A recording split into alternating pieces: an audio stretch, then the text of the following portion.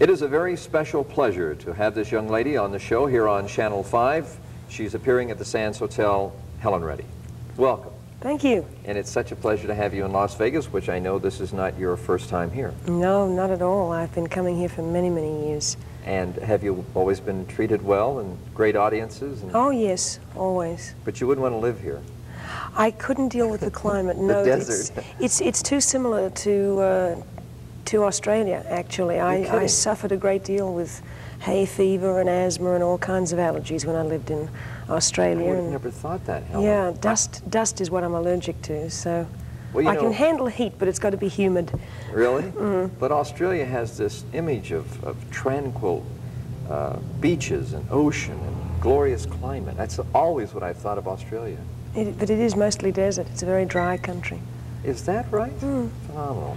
How often do you get home? Actually, you're a U.S. citizen, so... Right. I get down there, I'd say, at least once a year. Mm-hmm. I'm going down again the end of October, November. Sort of a delayed honeymoon. I got married 8 weeks ago. Congratulations. Thank you. Very and nice. My bridegroom, his mother is from New Zealand. She was a war bride, and he's never been there. So he's got aunts and uncles and cousins he's never met, and I would like him to meet my family in Australia, so we're going to do a kind of South Pacific swing. Isn't that nice? Yeah. Where were you married? We were married in Los Angeles. And you live there? Yeah. Where, did you say Brentwood? Right. And how long have you been in L.A.? I've been living in L.A. since '68. Really? Mm. Well, L.A. is one of my favorites, and I always, Captain and Tennille, I told you, were just on, and I was talking about their L.A. experiences and kind of the good and bad side of L.A. Do you have is there a good and bad side to it for you, or not? Well, of course, I don't like the smog. Yeah. Nobody likes the smog.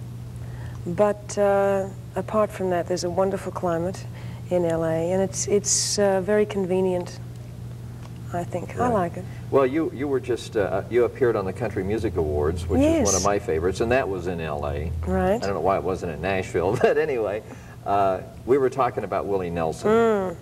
And Willie gave you a big smooch there. He certainly did, right on the lips, on camera. On national TV. And we just met. Well, that's got to be conducive of Willie Nelson. He really is a big favorite, and he appears at Caesar's Palace, as you know, a great deal. Yeah, I'm a big fan of Willie's. Well, there are many, and the album Stardust is one of your favorites. Yes, I've worn that copy out. In your show, you do some country tunes. Yeah, I do a couple of country songs. Delta Dawn is... Delta Dawn, of course. You have to do that one. Everybody loves that. Couldn't not do that. That was a crossover, wasn't it? Yes. Yes, I think so much of music, no, it's really hard to bag music, to say this song is a country song or this song is a folk song, because music's such a hybrid now. Mm-hmm.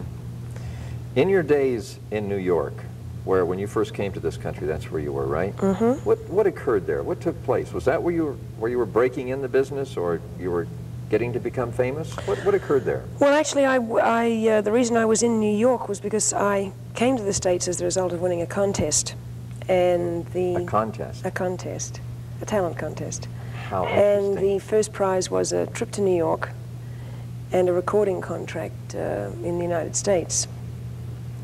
And I never thought those things really happened. Well, they don't. But this time it did. They don't. Well, I thought they did too.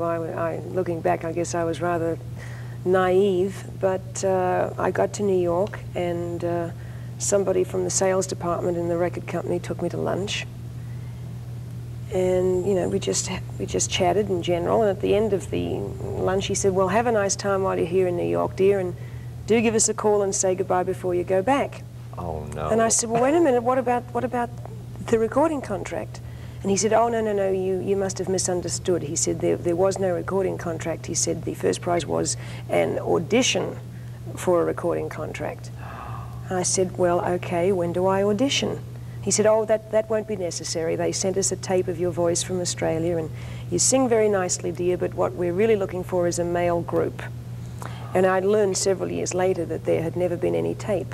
They had just given me the brush off. So be wary when you enter contests. Well, was this promoted in Australia? Yes. Or promoted outside the U.S.?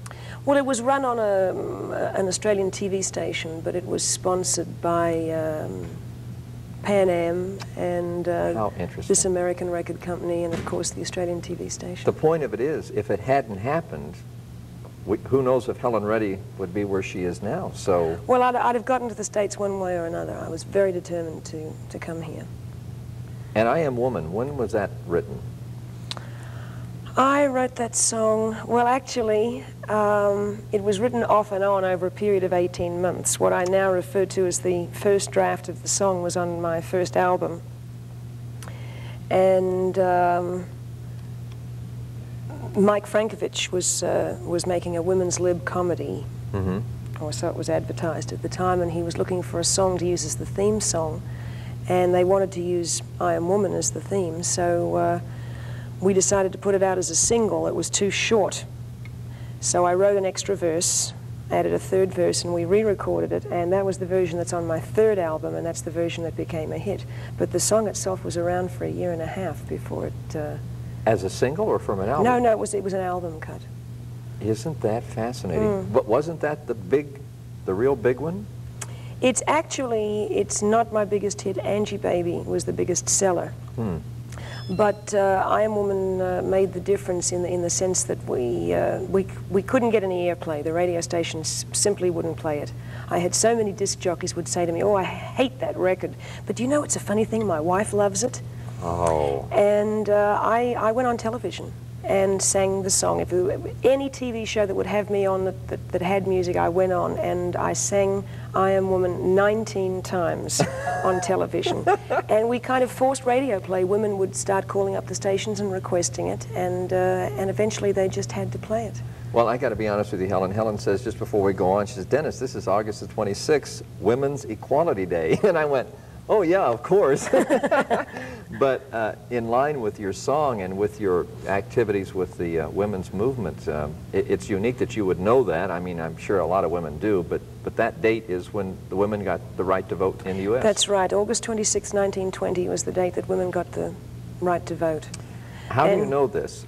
Well, I know this because of my involvement in the women's movement, you know, and it's interesting to go back and read what was going on at the time in relation to the arguments that they give about women's rights now.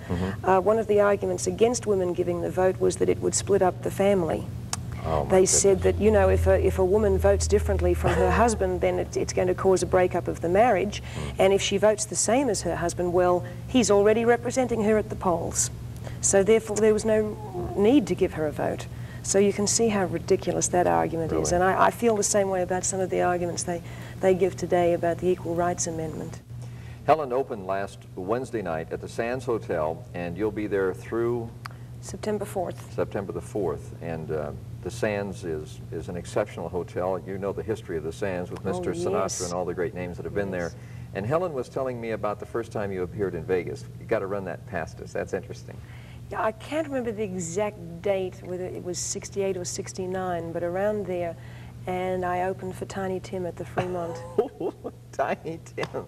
Oh, that's fascinating. I tell you why. I saw Tiny Tim at Caesars when he was first a big star, you know, and I remember that so vividly. I did the same thing with Jose Feliciano.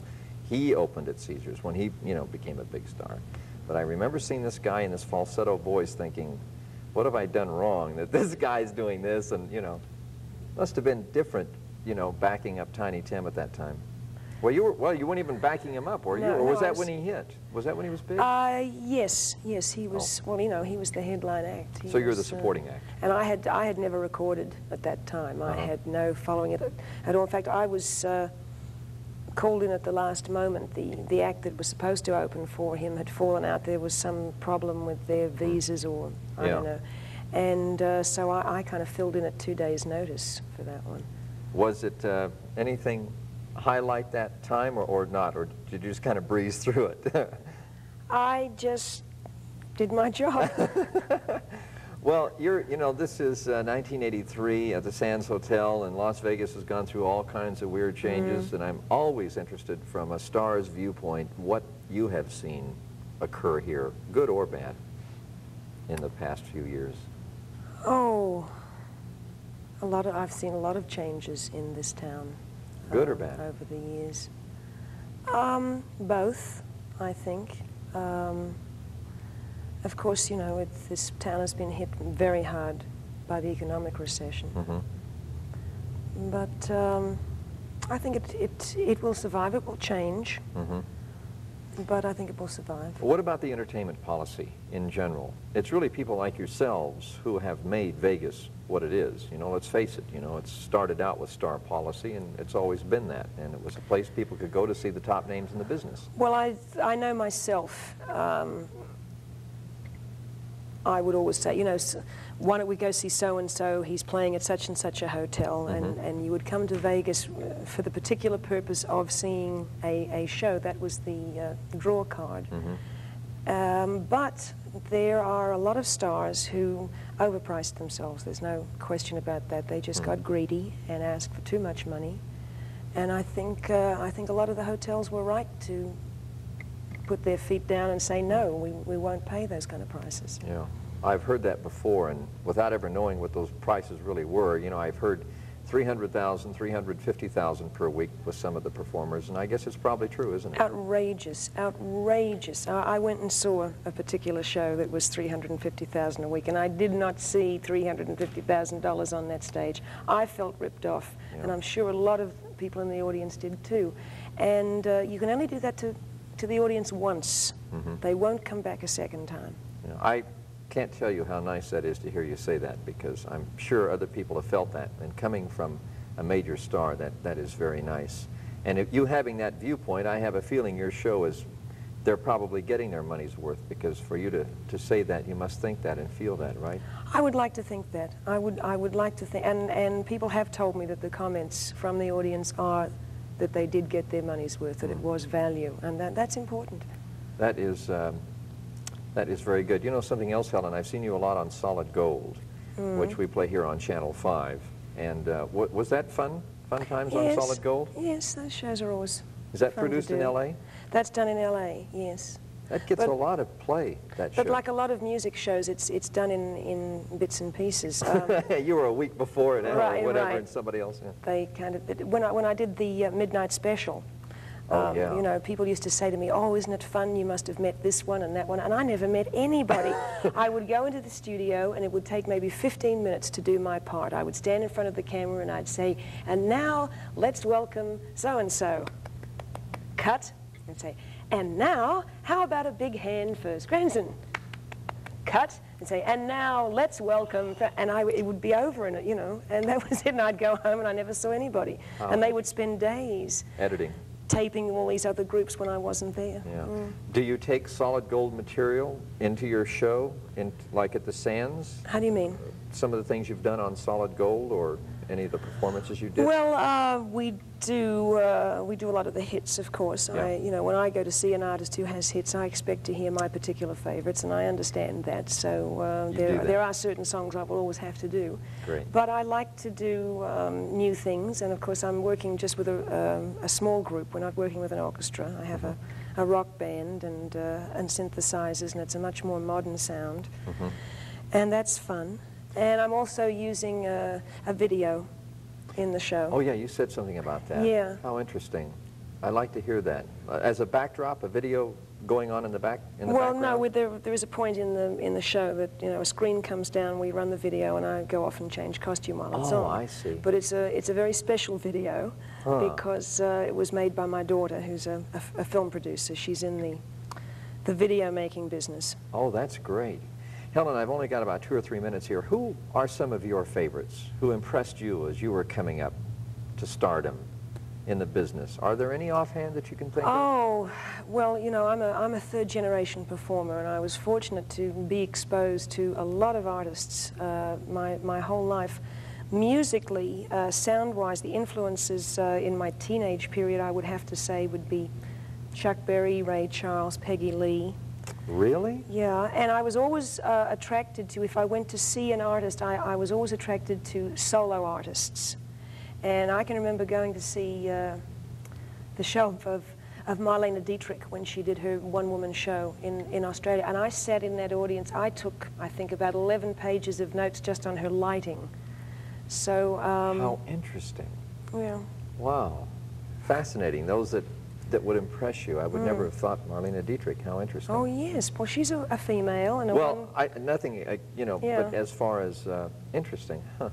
Well, anyway, Helen, I hope your stay here is very pleasant, very successful. I'm sure it is, and you are well treated and taken care of, and we give you the very best of everything, and I hope you come back many, many times because fortunately in a business like mine, I get to meet people such as yourself, and Helen has been so nice and comfortable to be with, and everything you expect and of a great star, but it's really nice having you on the show. Thank you, Dennis. Have a good time in Vegas. All right. And I'll see you over the weekend. I hope I'll be able to see the show. Thanks a lot. Stay with us because we've got Charlie Crunden coming up with the latest report in Fish and Game throughout Las Vegas and Southern Nevada. We'll be right back.